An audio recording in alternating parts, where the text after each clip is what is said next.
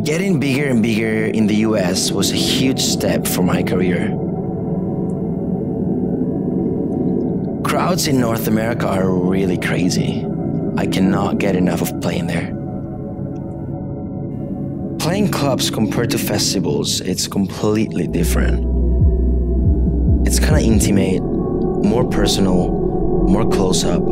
Don't get me wrong, I love playing the big festivals. It's amazing. But clubs, you know, they have a different kind of energy.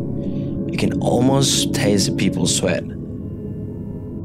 I'm gonna take you on one of my favorite runs from last year, where I played 3 of the most amazing clubs in the US. Webster Hall, New York, Story in Miami, and Hakkasan, Las Vegas. Having a residency at Hakkasan, Las Vegas for the last 2 years was a great experience. Vegas is such a unique city. You always meet people from all over the world, going out, having fun, really enjoying themselves. There are definitely stories I could tell about its story in Miami. I mean, who couldn't? But you know, some stories have to stay secret.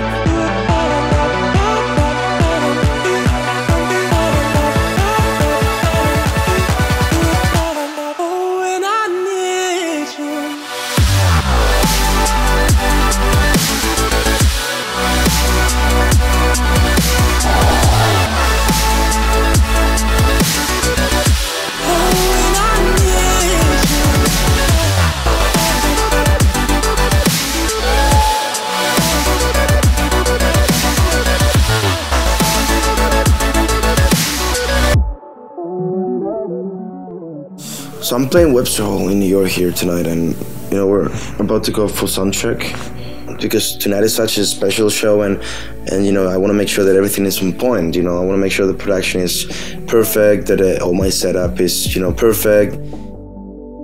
Webster Hall last year was insane, man. Like, it was one of my first solo shows I ever did, and it was just like so cool. I even brought my dad from Spain, and it was like one of the craziest shows he ever saw. It was super cool.